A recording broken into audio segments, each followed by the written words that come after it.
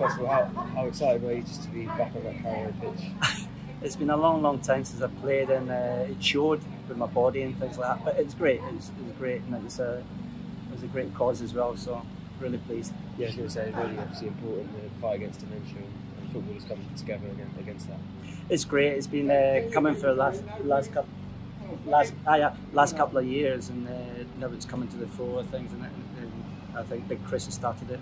Unfortunately, his dad had it, and then you look at the players like Ken Brown, John Dean, and other people that we know has got it, and it's hopefully we can get a little bit more out of it.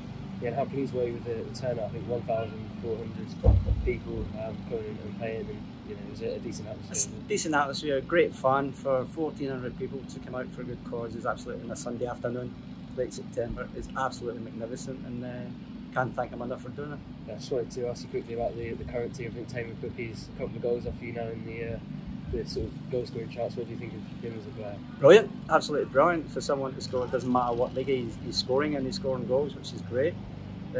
Most of mine was done in the Premiership or Champions Division 1 at the time, but no, fair play to him.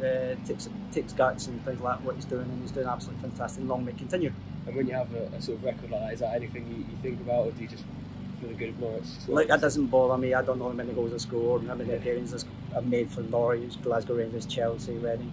That doesn't bother me. That's all history, and it's nothing when you don't win nothing, which I haven't won anything in my career up down in England. I did in Scotland, won the league and a couple of cups, but down in England didn't win anything, so it doesn't count for nothing.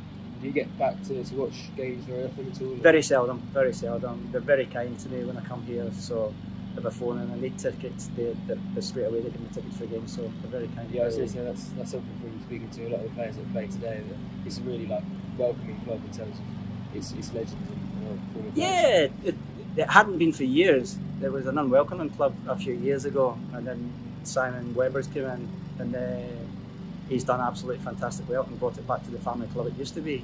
So he's got to take a lot of praise for that, and it's great. And ex-players want to come back and watch the football now. Last one for me, it's a great gesture for them to give you the pitch to play this game as well. It was originally scheduled to be at Norwich United. That's right, and fair play to Norwich again, and they deserve big credit for it. And hopefully next year it can get a little bit bigger and more people will come and we can advertise it a little bit more. But I'd like to thank Trevor Saunders for doing it. He's done a great job and absolutely magnificent, and long may it continue. Well, cheers, we're really